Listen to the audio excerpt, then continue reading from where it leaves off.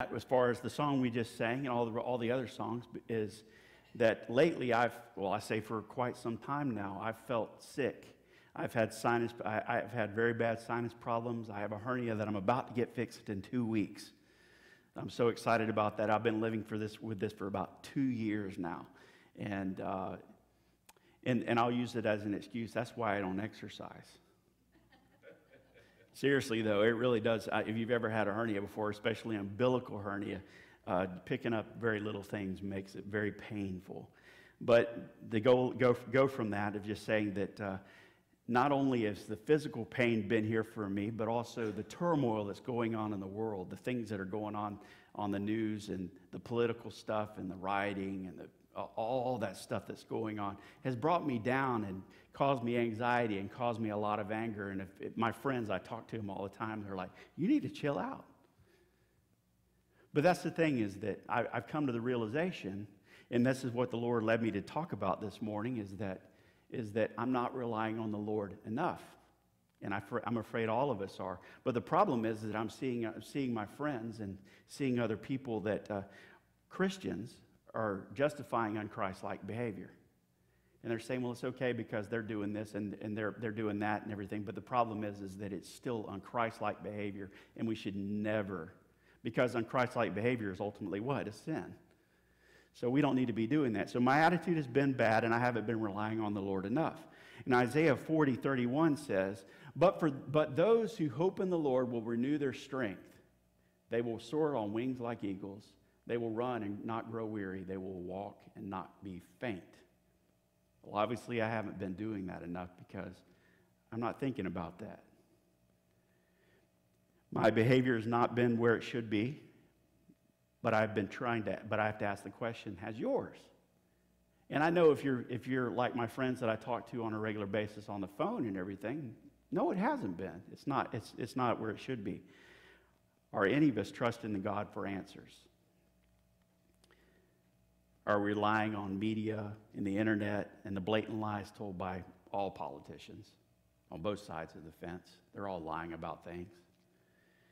We as Christians, and these are some things that I just brought up from the top of my head, prayer for guidance for the day, reading our Bible, prayer for clarity from the Word. When you read the Bible, clarify what you read. Seeking the lost and sharing His love.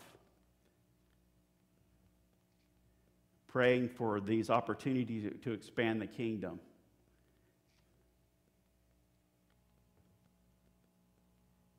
Praying for God to help you discern the truth. Loving the ones who make life hard. And thanking God for helping you through all the bad times and praising Him for all the good ones. This is a big one right here because I'm afraid that sometimes we don't praise God for the good times. We only think about God when everything's going bad. Amen? I'm sure all of us are guilty of that. You might be thinking to yourself, I've heard all this stuff before, but my question to you, have you been doing it? Do you take an opportunity do you say, Lord, I want to praise you for all the good times and all the bad times? Do you say, Lord, I need an opportunity to share with someone, so if you ask for that, He's going to send someone your way. But do you do it? Do you ask the Lord to give you an opportunity to share His love, and are you seeking the lost? Even the most devout Christians go through times where they aren't leaning on the Lord enough. Do you think of all these things and do them throughout the day? The Bible is clear when it says in Philippians 3:2-11, watch out for dogs. Watch out for evil workers. Watch out for those who mutilate the flesh. For we are the circumcision, the ones who serve by the Spirit of God, boast in Christ Jesus, and do not put confidence in the flesh. Although I once also had confidence in the flesh, if anyone else thinks he has grounds for confidence in the flesh, I have more. We're talking about Paul here. Circumcised on the 8th day, of the nation of Israel, of the tribe of Benjamin, a Hebrew born of Hebrews, regarding the law of the Pharisees. Regarding zeal, I persecuted the church. Regarding the righteousness that is in the law, I'm blameless. But everything that was a gain to me, I have considered to be a loss because of Christ. More than that, I also consider everything to be lost in view of the surpassing value of knowing Christ Jesus, my Lord. Because of him, I have suffered the loss of all things and consider them filth, so that I may gain Christ and be found in him, not having a righteousness of my own from the law, but one that is through faith in Christ, the righteousness from God based on faith. My goal is to know him and the power of his resurrection and the fellowship of his sufferings, being conformed to his death.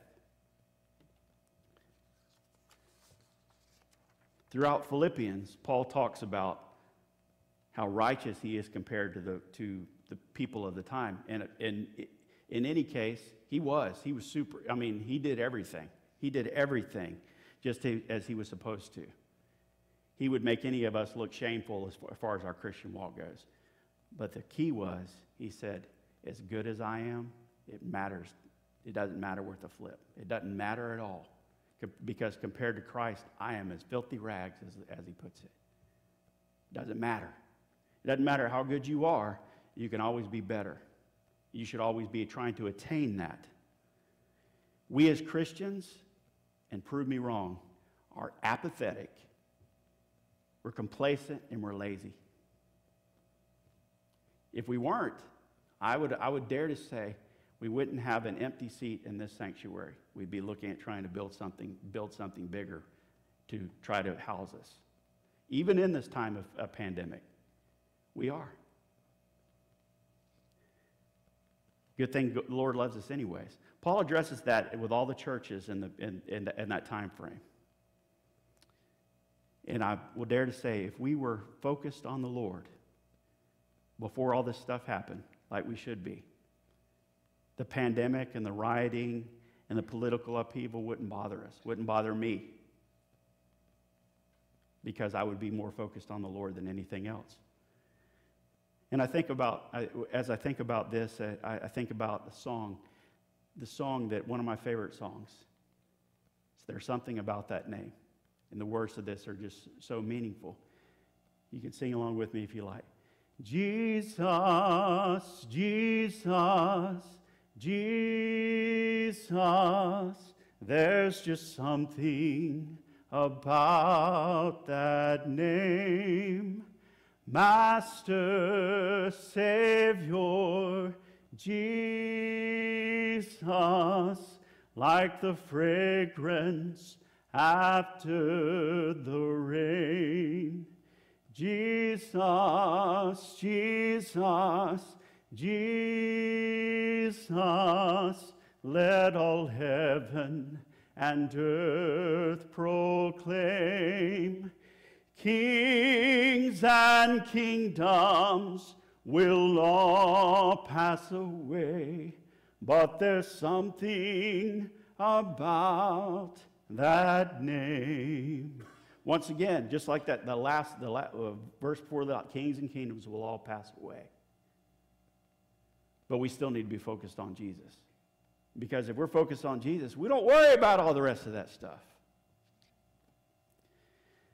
I want to mention this. It made me think of a little story. The pastor and the glass of water. A lady went to her pastor and said, "Pastor, I'm leaving your church." He looked at her and went, "Why?" Lady said, "I saw a woman gossiping to another church member.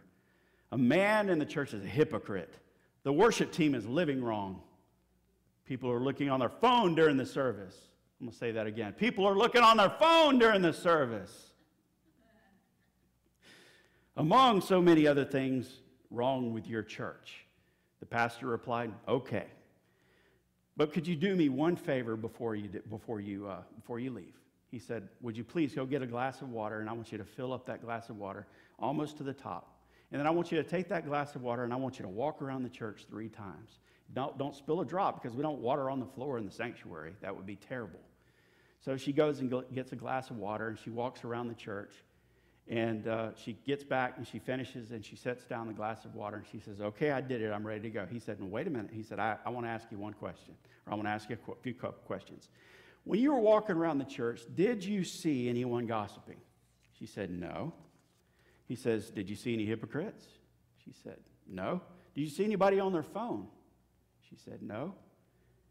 He says, well, why is that? And she said, well, I was too focused on the glass to try to keep the water from not falling out of it.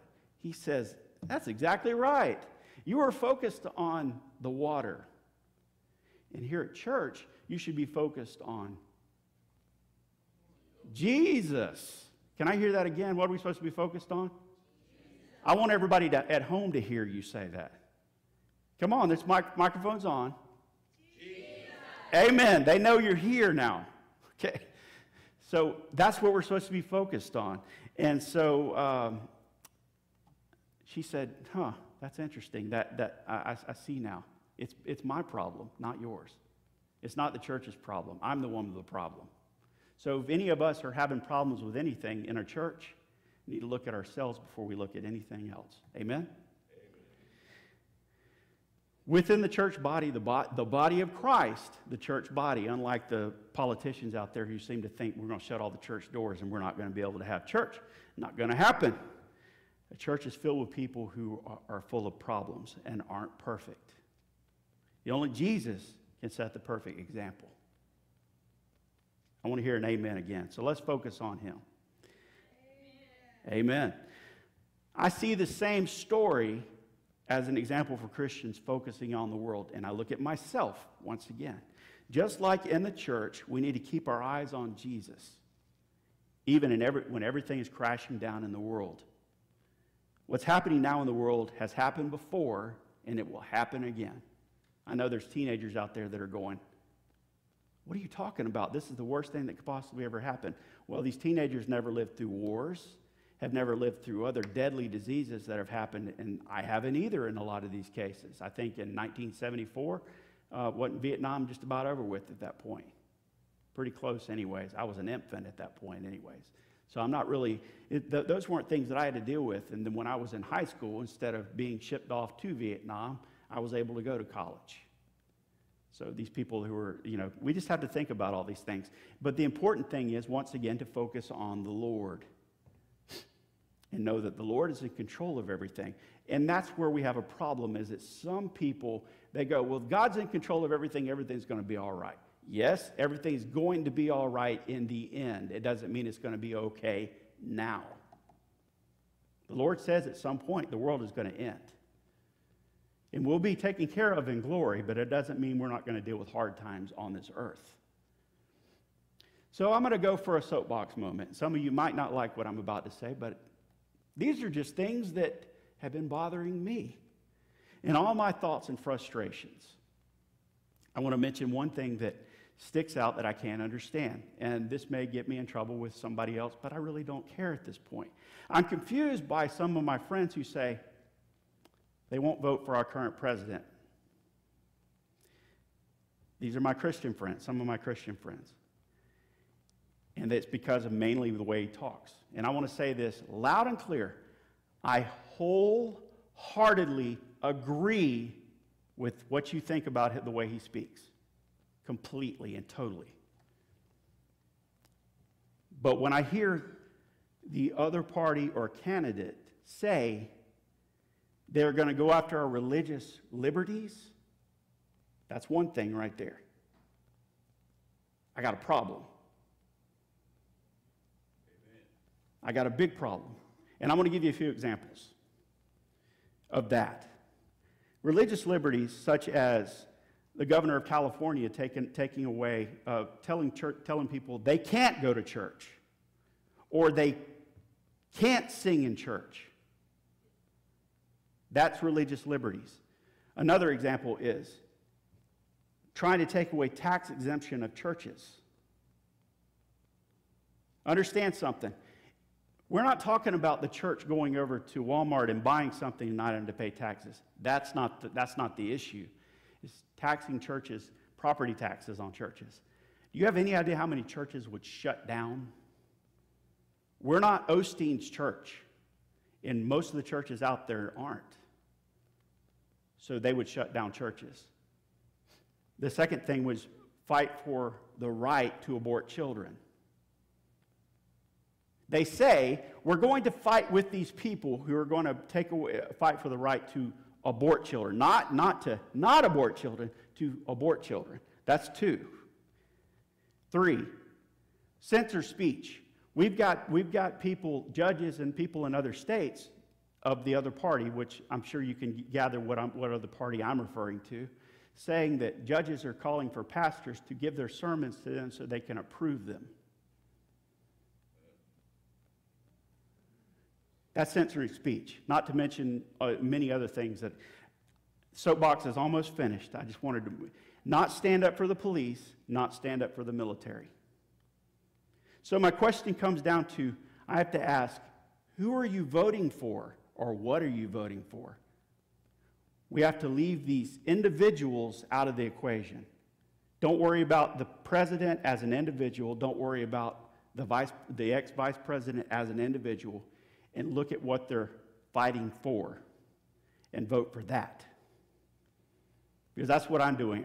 Personally, I don't like the man that's in the office. Not really the issue. But I see what he's doing, fighting for our rights. And the other one's not going to. Period. Okay. I could bring up character flaws of numerous people in the Bible. Numerous people in the Bible that were used by God. And I believe he's being used by God regardless of all of his flaws. If I mention Samson, you're going to go, oh yeah, Samson, yeah, he did this. If I mention David, yeah, he had someone killed. If I mention Moses, yeah, he killed somebody. Yeah, if I mention, I can mention numerous people that were used by God. But you got to keep that in mind. Okay, that was where I wanted to go with that. We can't rely on fact checkers because fact checkers are biased, and that goes either way. But what we need to do is rely on the Word of God. How about that? Isaiah 5:20.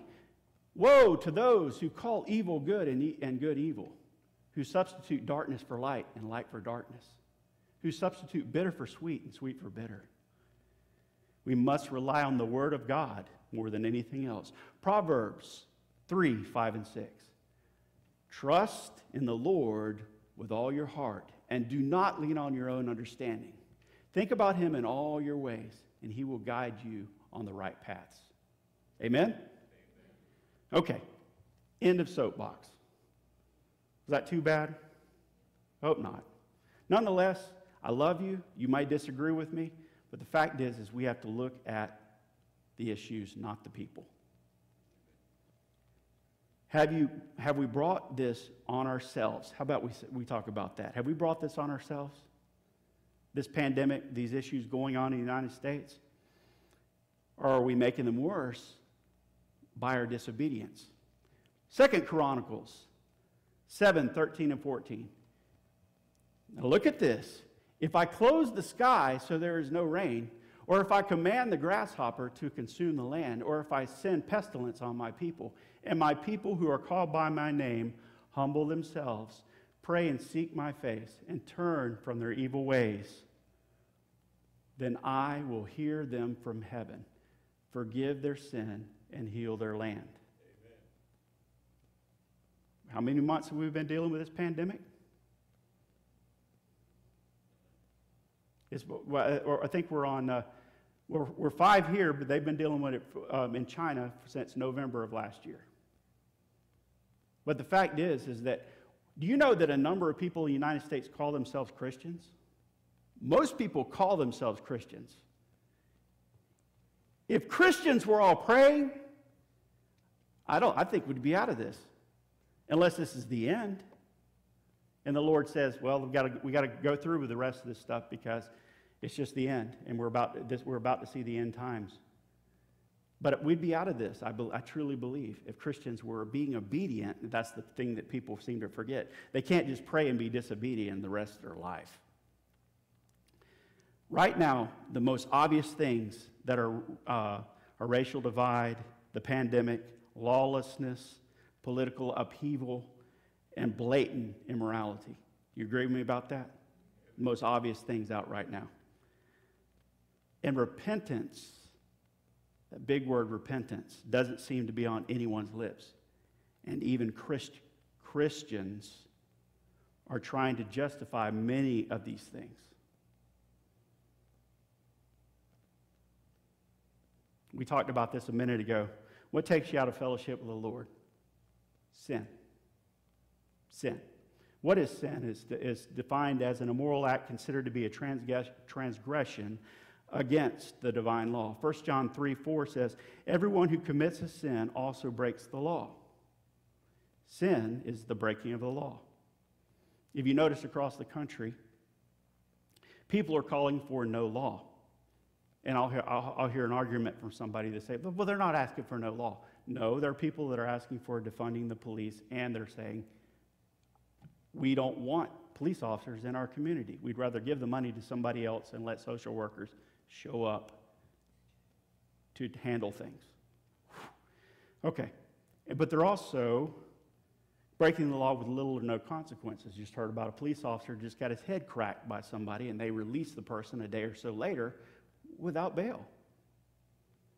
That's no consequence. If I did that today, I went across the street and a big thing got riled up and I hit the police chief across the head with something, I'd be in jail right now waiting to be sentenced at some point, and it wouldn't be pleasant.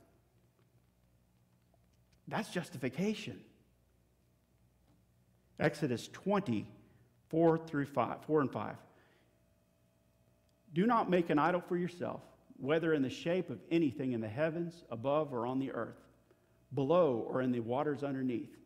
You must not bow down to them or worship them. For I, the Lord your God, am a jealous God, punishing the children for the father's sin,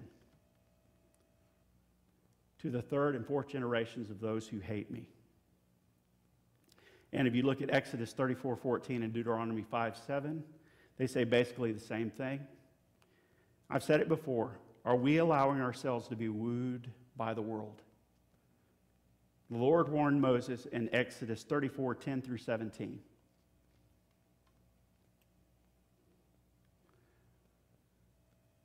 And the Lord responded, look, I am making a covenant. I will perform wonders in the presence of all your people that have never been done in all the earth or in any nation. All the people you live among will see the Lord's work, for what I am doing is awe-inspiring. Observe what I command you today. I am going to drive out before you the Amorites, the Canaanites, the Hittites, the Perizzites, the Hivites, and the Jebusites. Be careful not to make a treaty with the inhabitants of the land that you are going to enter. Otherwise, they will become a snare among you. Instead, you must tear down their altars, smash their sacred pillars, and chop down their Asherah poles. You are never to bow down to another god, because Yahweh, being a jealous God by nature, is a jealous God. Do not make a treaty with the inhabitants of the land, or else when they prostitute themselves with their gods and sacrifice to their gods, they will invite you, and you will eat their sacrifices. Then you will take some of their daughters as brides, and your brides for your sons.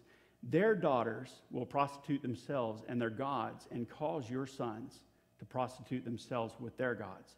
Do not make cast images of gods for yourselves. We're being guilty of that.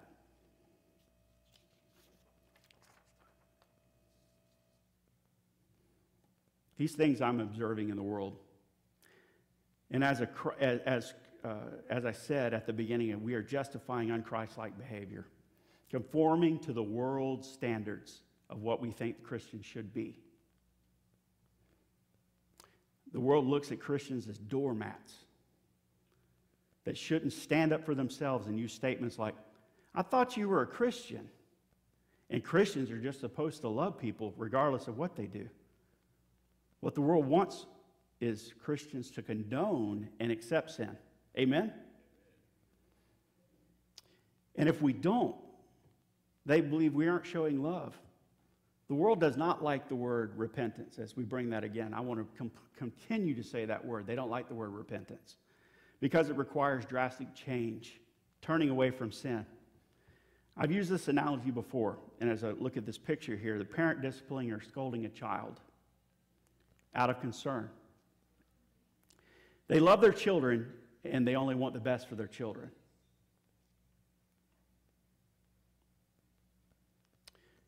Christians love people, and they only want the best for people also. So they take this opportunity to share with them as they love someone. They say, you know what? This is what I believe, and I want you to understand that I love you so much. I want you to understand that I believe what you're doing is wrong, and what I want you to do is change. And I can show you here in the Word of God where I believe I'm right. Is that an unloving thing to say? I don't believe it is. If I've used this analogy, we are building and worshiping idols in many forms. Computers, televisions, phones, sports, and even family. Family. People think to themselves, you know what? My child has a soccer game today, so I need to miss church. Let me tell you something. You don't need to be missing church because of some game. You need to tell that coach, I'm not having my kid on a ball team that meets on Sunday. But we're not doing that. We're making exceptions. We're justifying because that means more to us. We're justifying. You need to stop that. You're giving your child a poor example also. We break the law in the most basic laws. Brother Ken here read the 10 Commandments. I just about guarantee you, if we sat there and wrapped them down and I sat you down or whatever, I could probably say that most of us have broken the 10 Commandments in some way or form this week. Probably have. Maybe not literally, but figuratively in certain ways. You've done it because we all sin. But that's why becoming closer and closer to the Lord is super important. Our Lord has relieved us from the rituals of the laws of the Old Covenant by dying on the cross for our sins. We owe Him more than we could ever repay. The beautiful thing is we can make mistakes and be forgiven because of His sacrifice. But repentance is the key, and we should be diligent to seek it. Here's a few things that, as we get ready to wrap up here, that'll help you. Pray without ceasing. 1 Thessalonians 5:17 says, pray constantly. That's not too unclear, is it? Colossians 4:2 says, devote yourselves to prayer, stay alert, and in it with thanksgiving. Ephesians 6:18 says, pray at all times in the Spirit with every prayer and request, and stay alert in this with all perseverance and intercession with all the saints. So he not only says to pray all the time and persevere, but intercede for others, which means you pray for me, I pray for you. If we're Christians, we love each other, we continue to pray for each other.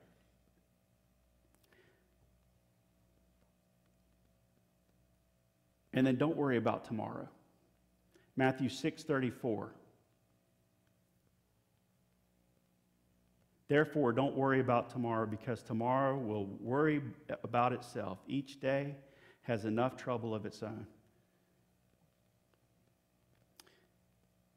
There's a prayer that's out there, and my brother and sister are recovering addicts. And I've heard this prayer in different variations, the Serenity Prayer. The Serenity Prayer that's put out by Celebrate Recovery I like the most. It says, God, grant me the serenity or the calmness to accept the things I cannot change, to encourage to change the things I can, and the wisdom to know the difference, living one day at a time, enjoying one moment at a time, accepting hardship as a pathway to peace, taking, as Jesus did, this sinful world as it is, not as I would have it, trusting that you would make all things right if I surrender to you, your will. If I surrender to your will. That's super important. So that I may be reasonably happy. Not real happy, but reasonably happy. Because the Lord doesn't promise happiness on this earth.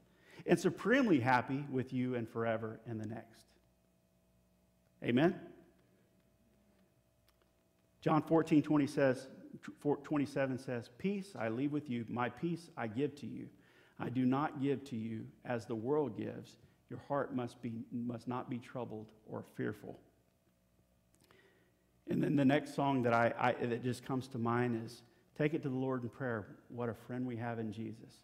Super. I'm not going to sing this one because my throat is real sore right now. But what a friend we have in Jesus. All our sins and griefs to bear. And what a privilege to carry everything to God in prayer. Oh, what peace we often forfeit. Oh, what needless pain we bear. All because we do not carry everything to God in prayer. Philippians 4:6 and 7. Don't worry about anything, but in everything, through prayer and petition, with thanksgiving, let your requests be made known to God. And the peace of God, which surpasses everything, every thought, will guard your hearts and minds in Christ. Guard your heart. Proverbs 4:23. Guard your heart above all else, for it is the source of life.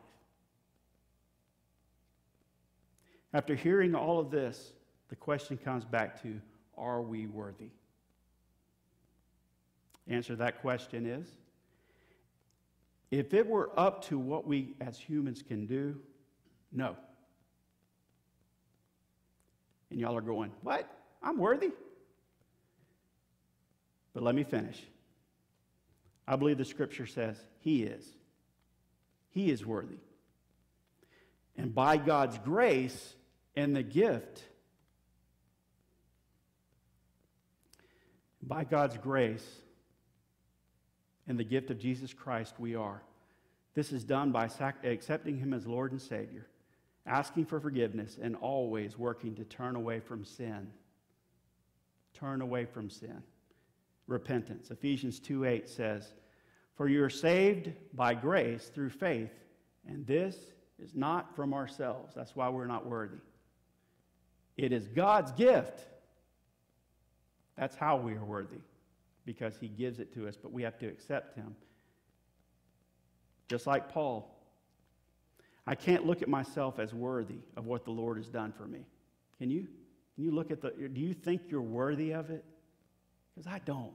I don't feel like I'm worthy. I don't feel like there's anything I could do to be worthy. You haven't seen a trend in this message today.